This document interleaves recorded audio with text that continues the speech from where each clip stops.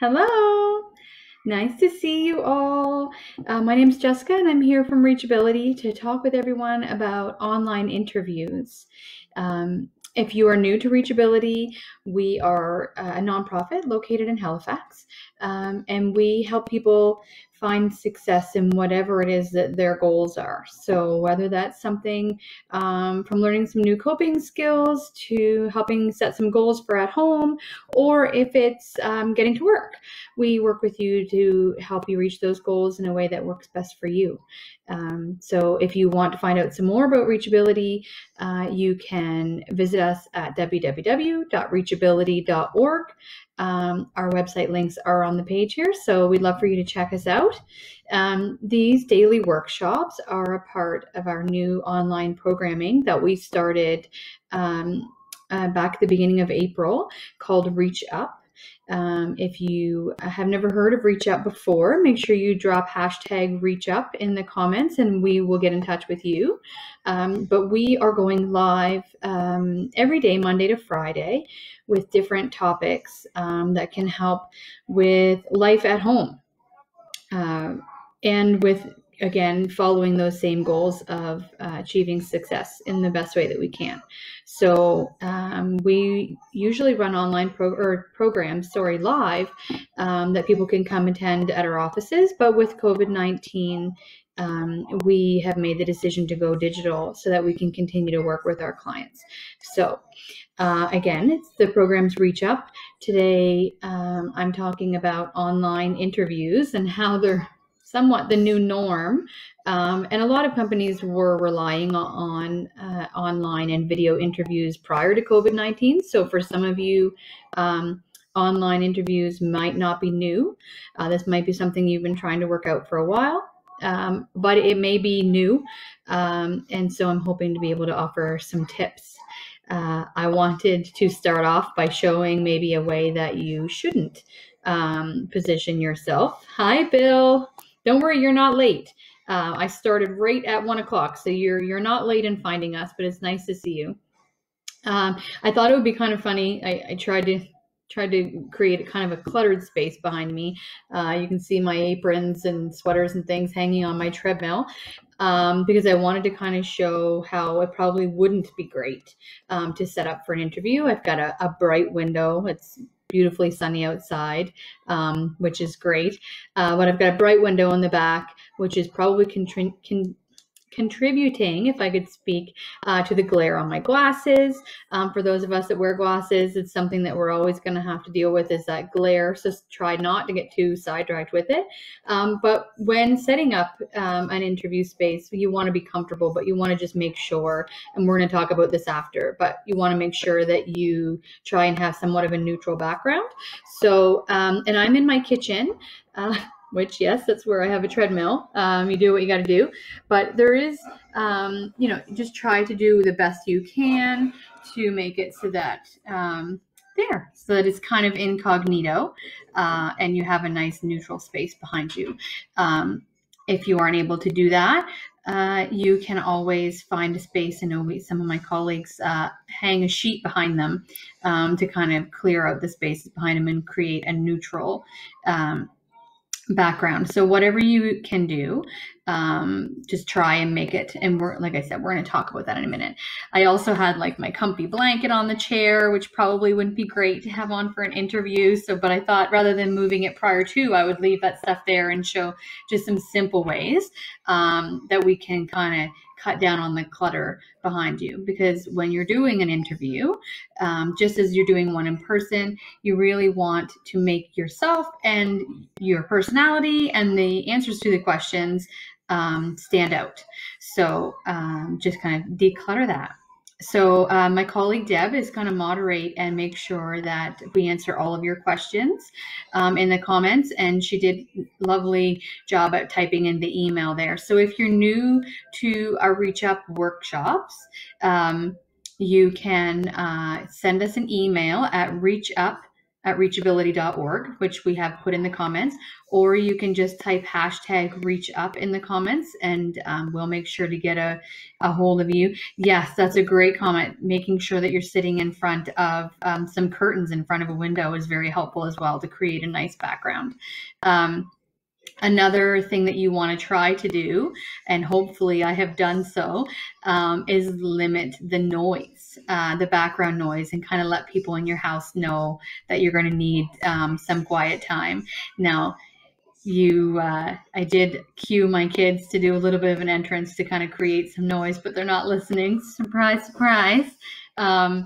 But you do want to let people know that you're trying to, just like you're having an important phone call, that you would like to limit the noise so you don't have a bunch of kids running around in the background when possible. If you need to, maybe you might have to confine yourself in a room and shut the door, because you want to be able to concentrate on what's going on as well in the interview. So, I talked about reachability. Again, if you're new, please join us on our website, reachability.org, and you can find that link in our information on this page. We talked about our ReachUp program, and that we're here every day, Monday to Friday at 1 p.m. Live with new workshops. So tomorrow I know we have a wellness-focused workshop, which is going to be really exciting with a new facilitator. So I encourage you to join us again tomorrow. And Thursday, we're going to have some skill development.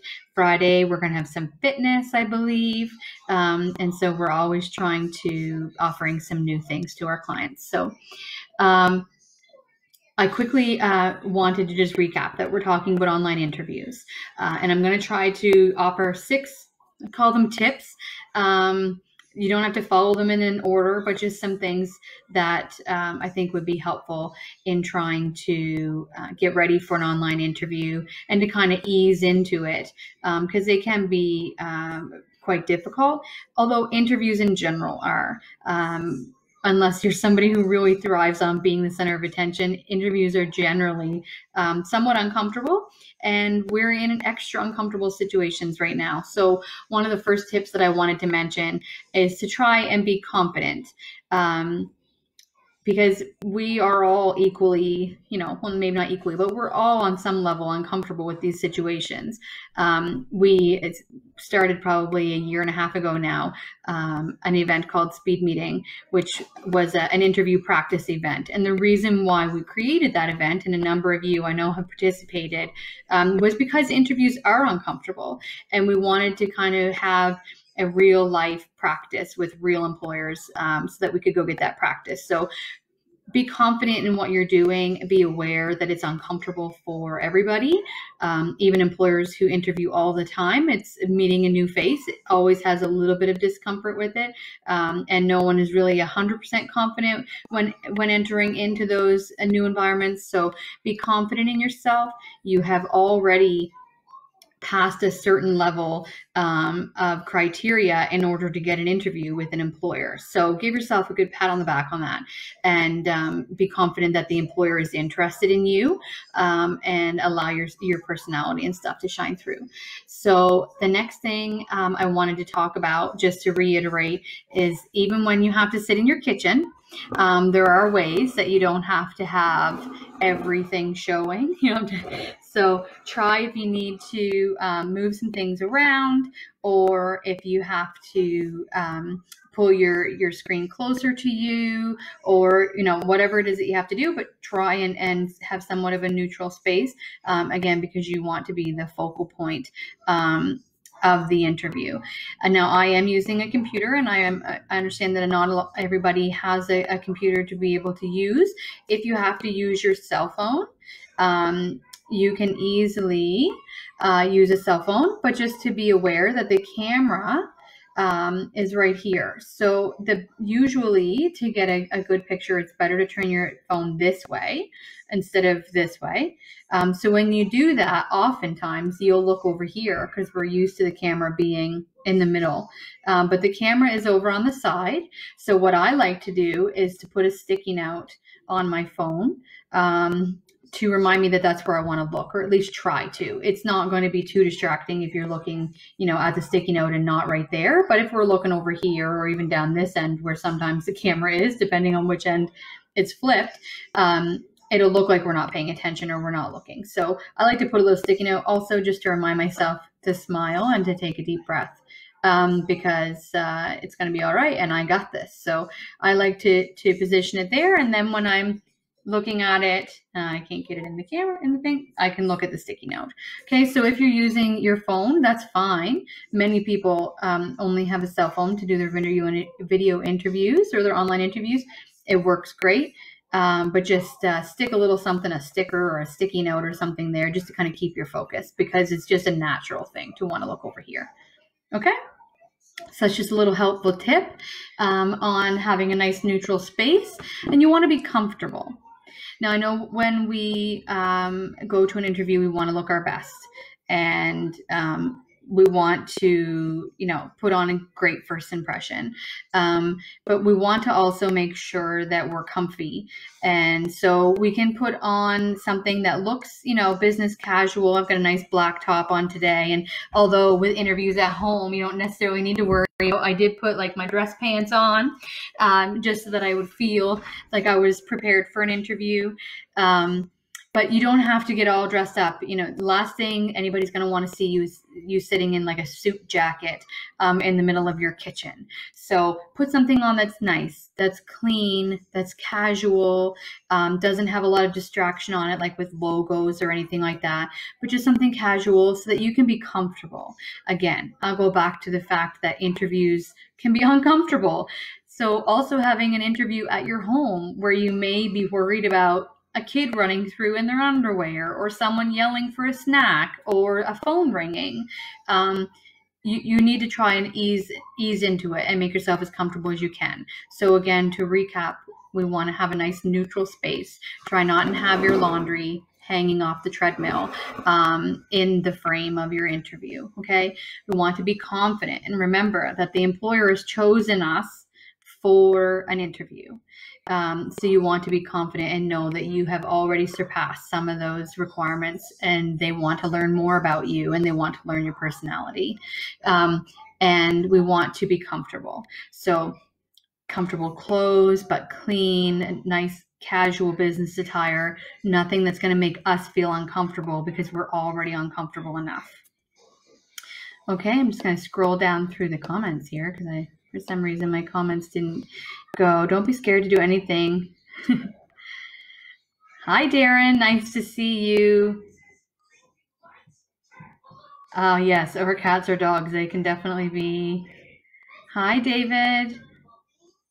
Yes, give yourself credit. Give yourself that pat on the back, because it is an amazing feat to just get an interview. Because if you've been job searching recently or at all, you know that a lot of times you can feel like you're playing the job lottery, and doesn't matter how many interviews you send out, or resumes you send out, sorry, the interviews don't always come. So definitely give yourself that pat on the back for getting an interview. Now, I wanted to mention something around comfort. I talk a lot, which you find that you will probably do during an interview too, because you're going to want to get as much in as you can. When you talk a lot, sometimes you get dry, and that can be uncomfortable. And so it's okay to have a glass of water. If anybody has learned about anxiety or trying to calm people down, having a glass of water is really helpful with that. Now, might not be convenient to have a giant glass of water like this. Then when you have a drink, it covers your entire head, but a nice simple glass of water is okay to have nearby. And I recommend it because it's going to give you that second to catch your breath, and again, to relax and calm down. And also, if you get really parched, it's extremely helpful.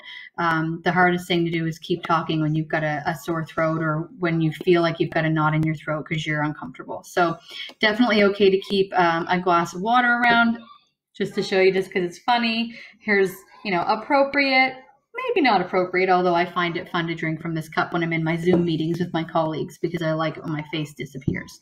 But I digress. Again, to recap for those of you who might just be tuning in and you're new, my name is Jessica, and we are talking about online interviews and video interviews and how that's kind of the new norm right now. And even before COVID-19, a lot of employers, because they're doing a lot of hiring and they're trying to streamline things, would use video and online interviews. So we're just going through some tips. So first, very general things that I wanted to cover was to be comfortable in your clothing and also in your space in your home. Try to have a nice neutral space. We had some comments recommending to sit in front of some curtains, like at a window. If your walls are really full of lovely photos of your family, those aren't really things that you should be sitting in front of because they'll distract from focusing on you. You don't want to show your laundry or your coats hanging off a treadmill, or you probably don't want to have your kitchen, even though you might not have dirty dishes piled everywhere. Probably not the best thing to show for an interview. Another thing was that we wanted you to know to be confident that you've already done a great job to get an interview. Terry Cousino, don't use a water bottle, single use, as they might be environmentally aware. Very good point. I would try to not worry about if they were going to judge your environmental friendliness, but it is a very good point. And also, have you ever, I'm a big Powerade drinker just to get my electrolytes. And when I drink on Powerade, they have that nozzle and they can make like a slurpy sound. So you just want to keep all the distractions to a minimum. And that includes noise. Hopefully you can't hear my kid's TV. He is quite far away and I turned it down to like a 4. But to have nothing for him to keep him occupied for a little while could have been dangerous. So, but try and reduce the noise levels. Neutral space, comfort, practice. So I mentioned how I use a phone sometimes for interviews or for Zoom calls and where I put the sticky note. Our phones are also great for practice. Everybody has a camera function if you have a phone. Turn it on yourself and just kind of figure out where you would put it. Record yourself a little bit. I've been noticing that I don't really like the way that I talk when I'm on video, but I wouldn't know that if we haven't been doing a lot of video. So practice. Do a little run through. Have someone give you some sticky notes with some questions on them. And if you're using a phone, you can stick them here. If you're using your computer, you can put them right up on the screen by the camera. Don't cover the camera. But I like to do that when I'm practicing. I'll take a little pad of sticky notes and I'll write 3 or 4 questions on them. And then I'll put them there. And then I don't remember what order they're in. So I'll record myself and it'll say, tell me about yourself, which is like the most dreaded interview question of all time. And so I'll answer that question and I'll try to do it in complete sentences. Try to not pause for long periods of time. And then I'll pull the sticky note off and there'll be another question and I'll try to answer that. And I'll record myself just so that I can listen to myself, see if I like the answer, see if I did a lot of ums and ahs and oohs and pauses, or if I was biting my fingernails in the middle of it. Recording ourselves for practice is a really good idea. Another way that you can do it to get some feedback is you can FaceTime a friend. We're all here on Facebook. So if you go into Messenger, you can video call and you can ask them to interview you.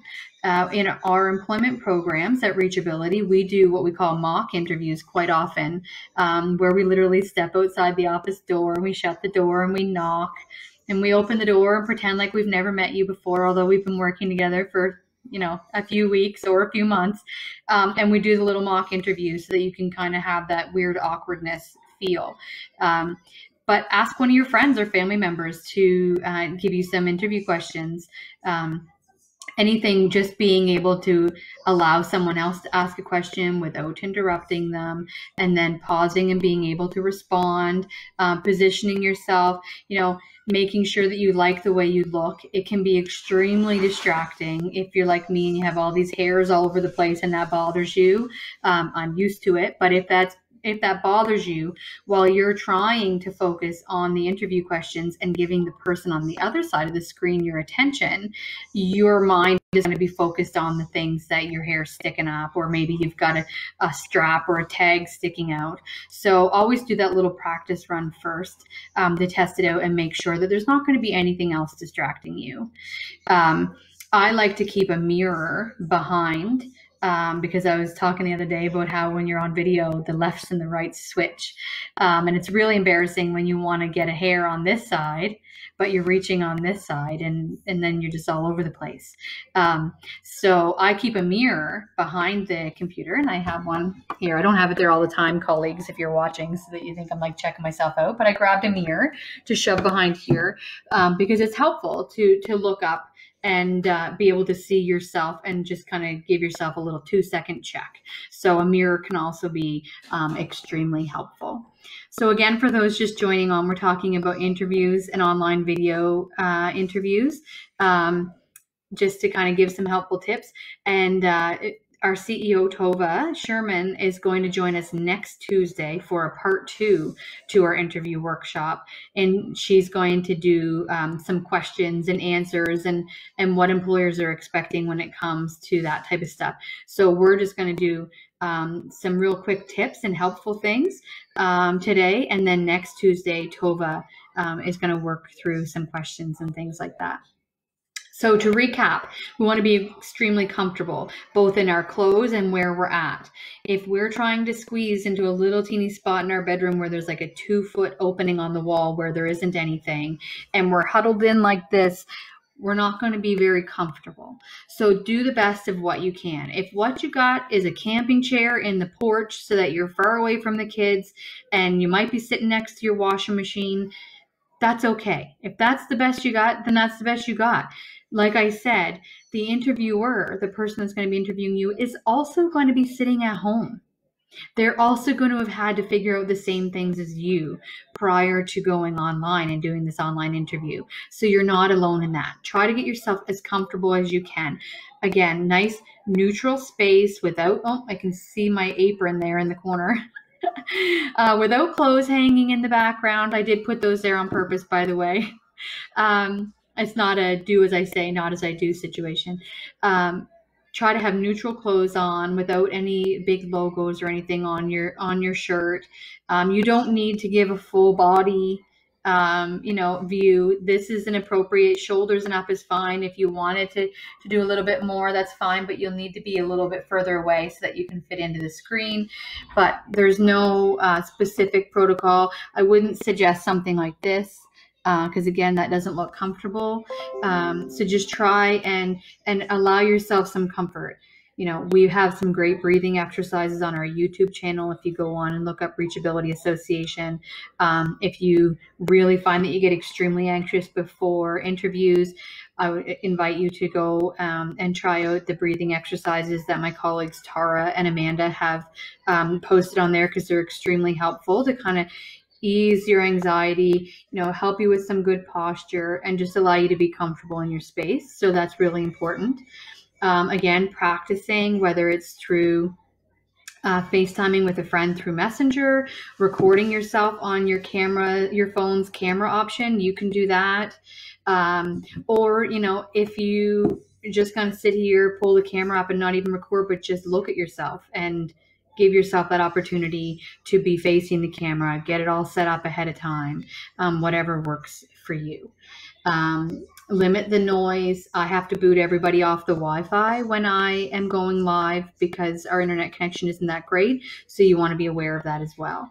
And be confident and breathe and make sure that you give yourself some space to do your best. You want your personality to shine through.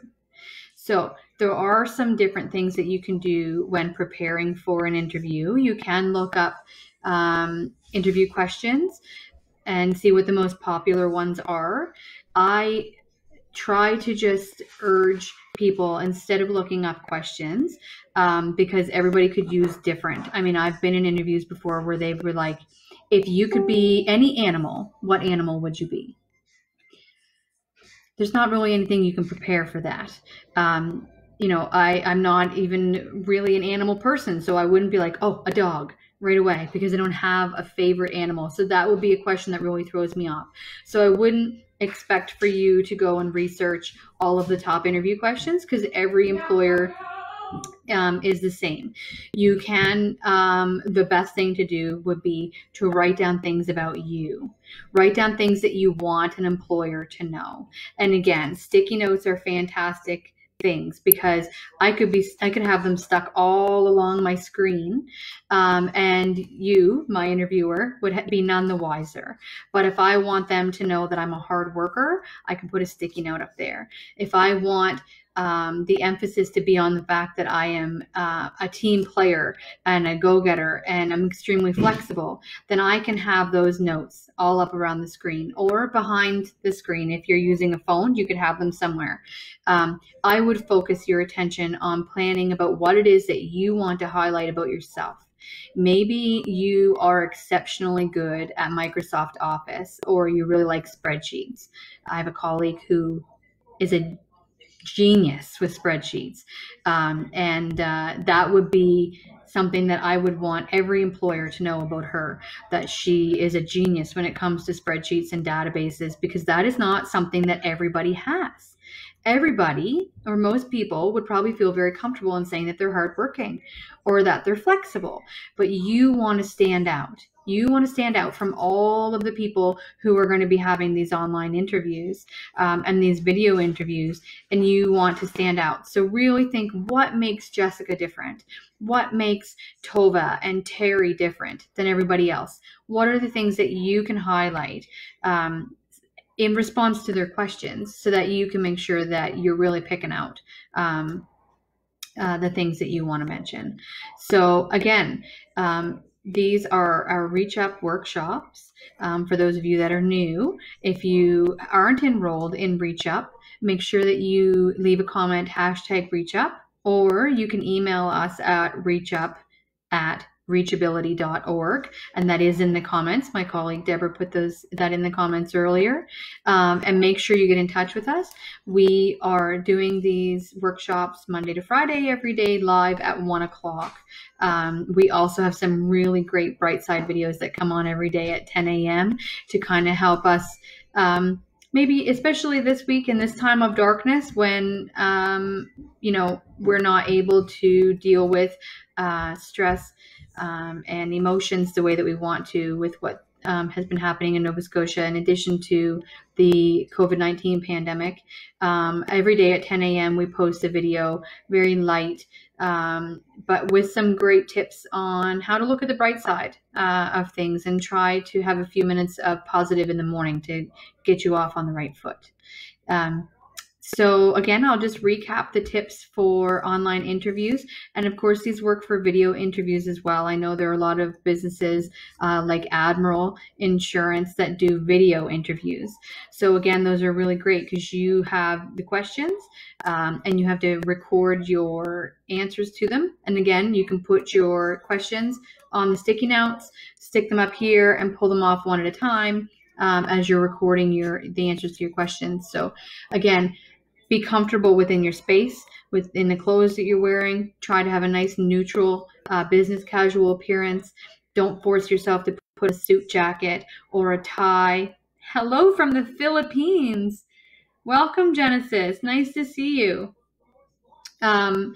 Make sure that you are very comfortable in your space, and practice. Practice, I don't think necessarily makes perfect, but practice will make you feel more comfortable. You will feel more prepared. I feel very comfortable going live, but I always go to our practice group first and make sure that everything is set up right, so that I can make sure that I'm giving the best experience. So even the experts practice. So make sure you do that. It will make you feel even more comfortable. Again, neutral space. You don't want to highlight the things that are hanging in the background. Do what you can. Don't overstress it. I can't say that enough. Interviews can be difficult enough. So if the best you have is a camping chair and your phone in a nice quiet space, the employer is going to appreciate the fact that you have gotten yourself to a space that's quiet, where you can give your one-on-one attention. Do the best that you can, and try and limit the noise in your house. Let people know, if you share your house with other people, that you need some quiet time. Can you edit or do retakes until you are satisfied? If you are doing the videotaped ones, like Admiral does, Terry, you can redo your videos. I don't know how many times. I don't think it lets you do it unlimited. I think once you enter into the video interview, it says you have X amount of time to answer these questions. So you would want to space your timing out. I think with Admiral, again, I'll just use them as an example because I know they do this. You get 6 questions in X amount of time. So if you've gotten through 4 of them and the 5th one is really sticking you and you've still got 20 minutes of time and you feel like you can redo it, then yes, you can. But there is usually a time limit on the video recorded interviews because you do kind of check in to do them and then you go. So on the live ones, if you're speaking to someone and you fumble, or you feel like you should revisit that question, you are the entrepreneur, as we say, or you own that interview. And I would encourage you to say, sir or ma'am or employer, I would like to go back to that question that you asked me about the gap in my resume. Or I'd like to go back to the question that you had asked, why do I want to work for your organization? Because I feel like now I can better answer it. Self-reflection and being self-aware is a very great skill to have. And an employer will very likely, we can't speak for everybody, but an employer will very likely appreciate the fact that you have recognized that you could offer a better answer rather than them having to go away and be like, geez, I really wish Terry would have done a better answer on that question. If you can recognize that still within the interview, I would encourage you to say, could we go back to that question? I think that I can answer it a little bit better now. And so I would implore you to do that. Be confident and breathe.